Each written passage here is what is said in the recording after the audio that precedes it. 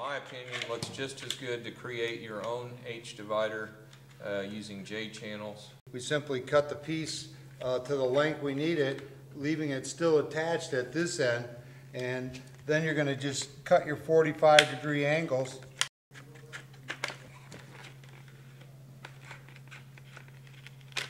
And you have your H divider bar.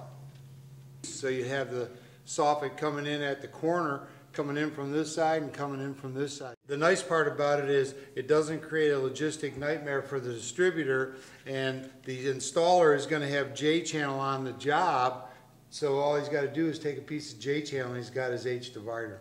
If you do a good job in making the H divider, like Bob showed, put some pop rivets in it to hold it together, nail it right, it looks fine and performs just fine. The world's ending because there isn't an ivy green, 3/8 H divider, but you can do just the same thing with J channel and do just as good a job. Absolutely.